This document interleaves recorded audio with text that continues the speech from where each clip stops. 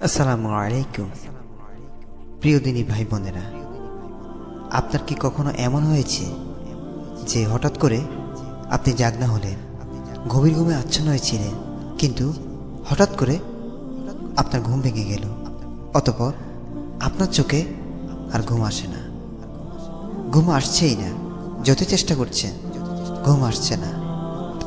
তাহলে আপনি আল্লাহর পক্ষ থেকে পেলেন মহা সুসংবাদ। তিনি আল্লাহ গভীর রাতে আপনার সাথে কথা বলতে চান। রাতের সলাত কেমন লাইল অর্থাৎ তাহাজ্জুদের সলাত অবস্থায় আপনার সাথে কথা বলতে চান। প্রয়োজনে আপনার একটু কষ্ট হবে, এতটুকুই। আরামে বিছানা ত্যাগ করতে হবে, একটু কষ্ট করে উজু করতে হবে, অতঃপর রাতের সলাত অর্থাৎ তাহাজ্জুদের সলাত আদায় করতে হবে।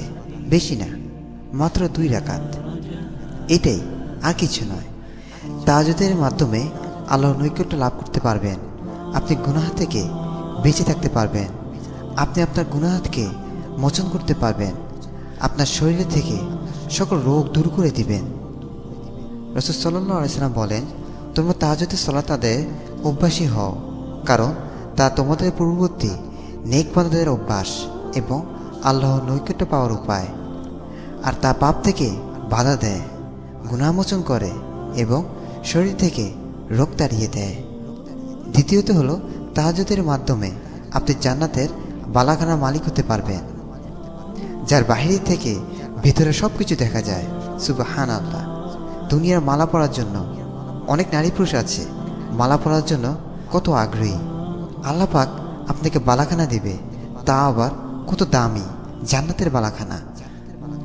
রাসূল সাল্লাল্লাহু আলাইহি ওয়াসাল্লাম আরও বলেন, নিশ্চয় জান্নাতের মধ্যে কতগুলো বালাখানা রয়েছে, যার বাহির থেকে ভেতর দেখা যায়।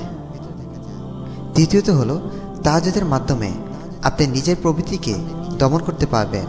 আর এই প্রবৃত্তি দমন করার একটি গুরুত্বপূর্ণ মাধ্যম হচ্ছে রাতের বেলায় তাহাজ্জুদের সালাত আদায় করা। আল্লাহ তাআলা বলেন, নিশ্চয়ই রাত্রি জাগরণ প্রবৃত্তি দমনের প্রবল এবং স্পষ্ট বলার জন্য অধিকতর উপযোগী।